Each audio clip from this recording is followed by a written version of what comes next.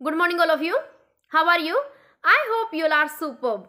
I, Priyanka, welcome to all on online EVS class at home. Today we are going to cover day 12 of Unit 6, Force and Simple Machine. In our previous class, we have learnt about second type of simple machine. Can you tell me what is that? Yes, wheel and axle. Wheel and axle में हम क्या करते हैं? Wheel के ऊपर effort apply करते हैं और जिसकी वजह से हमारी जो रोड है वो रोटेट करती है.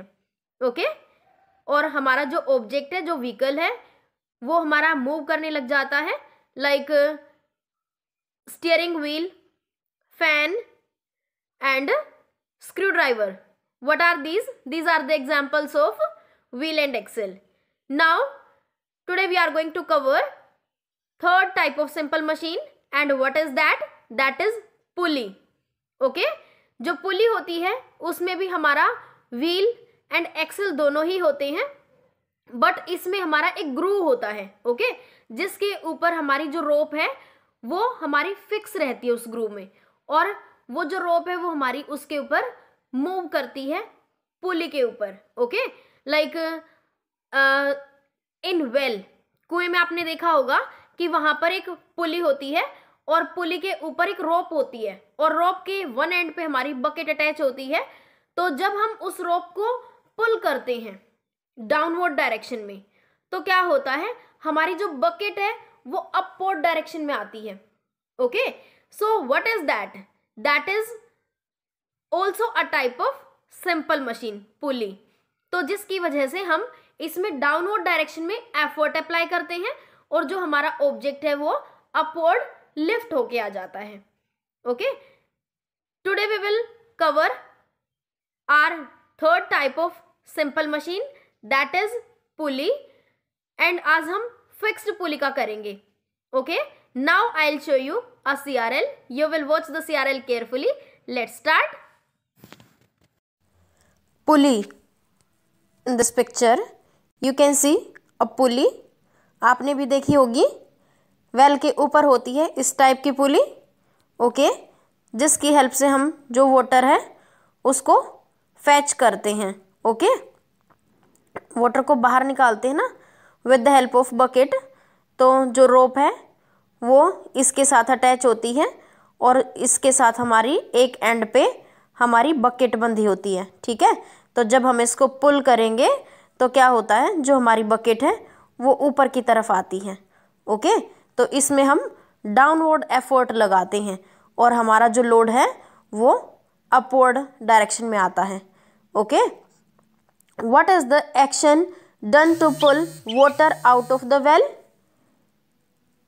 यस, जो वाटर है वो हमारा बाहर की तरफ आ जाएगा. ओके, तो इसमें जो पुली है, पुली में हम डाउनवर्ड डायरेक्शन में एफर्ट लगाते हैं. यू कैन सी ये जो पुली है वो फिक्स्ड है.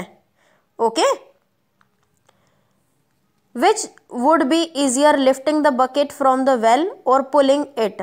अगर हम इसको पुलिंग प्रोसेस से यानी कि विदाउट पुली अगर हम वाटर को निकालेंगे तो वो ज़्यादा इजी होगा, या with the help of pulley? Yes, with the help of pulley हमें लेस एफर्ट लगाना पड़ेगा और हमारा जो वर्क है वो इजी हो जाएगा. Okay, now you will open your student reader SR8. I hope you have opened. Let's start. Pulley. Introduction. Imagine having to lift a heavy bucket of water from deep inside a well. अगर हमें कुएं से पानी निकालना है और हमारी जो बकेट है वो हैवी हो जाती है, क्योंकि उसके अंदर जब वाटर हम उसको फिल करके लाएंगे तो जो वाटर है वो हैवी बकेट हो जाती है. तो it would be a very difficult task if we did not have simple machines like pulleys. अगर हमारे पास पुली लाइक हमारी सिंपल मशीन नहीं होती हैं तो जो हमारा वर्क है वो ज़्यादा डिफ़िकल्ट हो जाता है. Okay, a pulley contains a wheel that moves freely around an Excel. जो पुली होती है उसमें एक व्हील होता है. You can see in the picture, एक व्हील होता है और जो हमारा एक एक्सेल के साथ अटैच होता है. ओके, और जो व्हील है वो हमारा फ्रीली मूव करता है ये जो व्हील है ये फ्रीली मूव करता है अराउंड एन एक्सेल के चारों तरफ। Okay, the wheel in a pulley has a groove, और जो व्हील होता है पुली में उसमें ग्रूव होता है। You can see in the picture, ये जो ग्रूव होता है ये कट सरफेस। ओके, तो यहाँ पर जो हमारी रोप है वो बिल्कुल फिक्स हो जाती है, तो जिसकी वजह से हमारी जो रोप है वो इधर उधर नहीं होती है।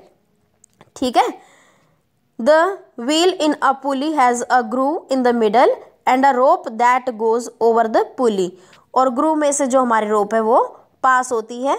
ओके, वो इसके ऊपर मूव करती है रोप पुली के ऊपर। The groove helps in keeping the rope in a place, और ग्रूव की हेल्प से जो हमारी रोप है वो एक ही जगह पर रहती है, वो इधर उधर बाहर नहीं निकलती है। When we pull the rope downward from one side of the pulley, the other end of the rope is pulled upwards there bye lifting the load. अगर हम डाउनवर्ड डायरेक्शन में अपनी रोप को पुल करते हैं तो जो हमारा जो लोड है यानी कि बकेट ऑफ वाटर हमारी अपवर्ड डायरेक्शन में आ जाती है।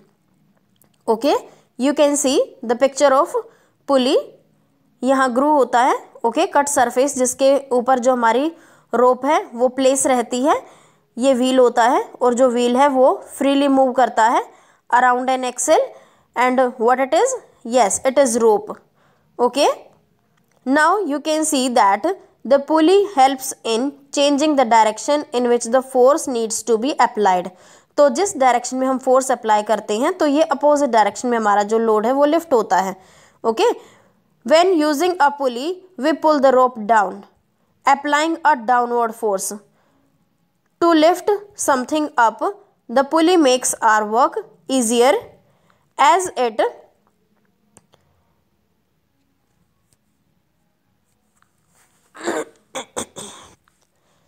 easier to apply force downwards than upwards। तो पुली में हम जो एफर्ट है वो कहाँ लगाते हैं, फोर्स हम अप्लाई करते हैं डाउनवर्ड डायरेक्शन में, क्योंकि डाउनवर्ड डायरेक्शन में जब हम फोर्स अप्लाई करेंगे तो वो इजी होता है, और जिसकी वजह से जो हमारा लोड है वो हमारा अपवर्ड डायरेक्शन में आ जाता है। तो पुली में you can see in the picture, हम जब डाउनवर्ड फोर्स अप्लाई करते हैं तो जो हमारा लोड है वो लिफ्ट होता है। ओके, तो ये अपवर्ड डायरेक्शन में आ जाता है। A pulley changes the direction of force. Now we can see many examples of pulleys in our daily life. Daily life में बहुत सारे examples हम use करते हैं पुली के। We use pulleys to draw water out of wells in cycle chains and even in exercise equipment seen in the gym। तो जो पुली का यूज़ है वो हमारा कुएं से पानी निकालने में भी यूज़ किया जाता है, साइकिल की चेन में भी पुली लगी होती है, और जो हमारे जो एक्सरसाइज वाले जो इक्विपमेंट होते हैं जो जिम में आप देखते हो तो उनमें भी हमारा जो पुली है वो वर्क करता है। You can see in the picture examples of pulleys. You can see in the first one, cycle की जो हमारी रिम होते हैं तो उसमें भी होता है इसका use. You can see wheel है यहाँ, और ये एक्सेल के चारों तरफ घूमता है, और यू कैन सी हियर ये ग्रू भी है। You can see in the chain also. Okay, and you can see in this one picture, gym में जो हमारे इक्विपमेंट्स होते हैं उसमें भी हमारा पुली का यूज़ होता है। Okay, now fixed pulley, a pulley where the wheel and Excel are fixed and do not move is called a fixed pulley. इसमें क्या होता है कि जो व्हील और जो एक्सेल है वो फिक्स्ड रहता है। ओके, और ये जो व्हील और एक्सेल है तो ये हमारा मूव नहीं करता है, एक ही जगह पर फिक्स्ड रहता है, is called a fixed pulley. In the image on the right you can C an example of a fixed pulley. You can see that the advantage of using a pulley is that when you pull an object down you use gravitational force to your benefit. तो जब भी आप किसी भी object को नीचे की तरफ भेजते हो तो हमारा जो ग्रेविटेशनल फोर्स है वो इसमें हेल्प करता है कि ग्रेविटेशनल फोर्स की वजह से हमारा जो ऑब्जेक्ट है वो इजीली लेस एफर्ट से नीचे चला जाता है। Okay, you can see the fixed pulley in the picture. यहाँ व्हील है, you can see wheel, rope, load and effort. Okay, तो एफर्ट जो है वो डाउनवर्ड डायरेक्शन में लगाएंगे और जो लोड है वो हमारा लिफ्ट हो जाएगा अपवर्ड डायरेक्शन में। Okay, I hope you understand. Now see the image of pulley, you can see inner groove and outside as. तो जो ग्रूव होता है वो क्या होता है, कट सरफेस होता है जिसके अराउंड हमारी जो रोप है वो मूव करती है। अ pulley is made of a wheel with an inner groove, a rope is pass through this groove. और रोप जो है वो इस ग्रूव के अंदर से पास होती है, और क्योंकि जो ग्रूव है वो इसकी हेल्प करता है, जो रोप है वो इधर उधर नहीं होने देता है। Okay, now you will open your worksheet number 9 and you will do question number 3 and question number 4 in your WS9. I'll give you 6 minutes to complete it. After that we will discuss the answer. I hope you have done. Now let's discuss the answer. Question number 3. Explain the purpose of a pulley. पुली का जो purpose है वो explain करना है आपको। A pulley helps us in changing the direction in which effort is applied. तो जो पुली है वो हेल्प करती है डायरेक्शन को चेंज करने में, जिस डायरेक्शन में हम एफर्ट लगा रहे हैं तो उसका अपोजिट में हमारा वर्क होता है। If we need to pull something upward, अगर हमें किसी भी चीज़ को अपवर्ड डायरेक्शन में पुल करना है using a pulley, we can apply effort downward. तो हम एफर्ट डाउनवर्ड लगाते हैं। It is much easier to pull downwards then to lift upwards. और क्योंकि अगर हमें किसी भी चीज़ को डाउनवर्ड पुल करना है तो वो ज़्यादा ईजी होता है as compare to the lift upwards. Okay, now question number 4. In the diagram of pulley below label the following. तो इसमें आपको लेबल करना है एफर्ट किस डायरेक्शन में लग रहा है और लोड हमारा किस डायरेक्शन में लिफ्ट हो रहा है। Effort applied and its direction, तो एफर्ट हमारा डाउनवर्ड डायरेक्शन में वर्क कर रहा है, and load applied and its direction, load हमारा अपवर्ड आ रहा है। Okay, I hope you understand. Today we learn about pulley.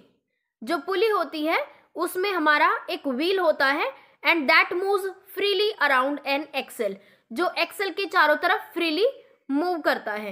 And the wheel in a pulley has a groove, और जो व्हील होता है पुली में तो उसके बीच में एक ग्रूव होता है, कट सरफेस होता है जिसमें हमारा जो रोप है वो फिक्स रहता है। Okay, and the groove helps in keeping the rope in place, क्योंकि ग्रूव का क्या फंक्शन होता है, वो हमारी रोप को इधर उधर नहीं होने देता।